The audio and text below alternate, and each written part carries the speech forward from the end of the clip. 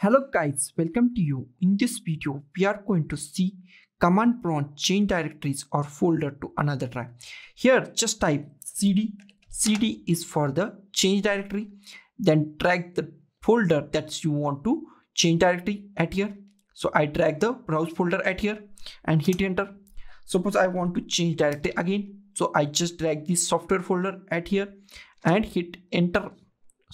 Hit enter button at here. Then it is change directory to the software folder. Okay, then I want to change directory to other drive. Suppose I want to go to the D drive and it's get error. Suppose we just go to the D drive and I want to change it to new folder.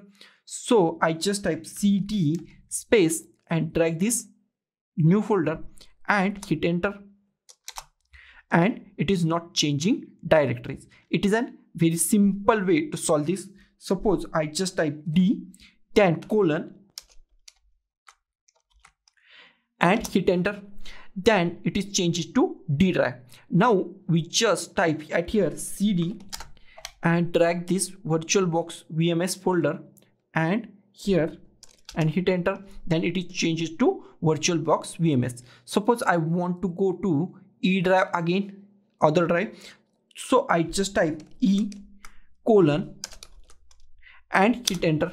Now it is changed to E. Now I want to in E drive want to change it to VM server or VM folder. So I just type at here cd change directory and in capital or small, didn't matter. Just drag this VM folder at here and hit enter button. Then it is changes to VM. Suppose I want to change back it to C drive. Then just type C and colon and hit enter. Now just type cd and just drag this browse folder at here and hit enter. Now it is changes to browse folder. So this is the simplest way to solve this simplest problem, guys. So guys, thank you for watching this video. Don't forget to like, share, comment on this video, and don't forget to subscribe the channel. Thank you guys.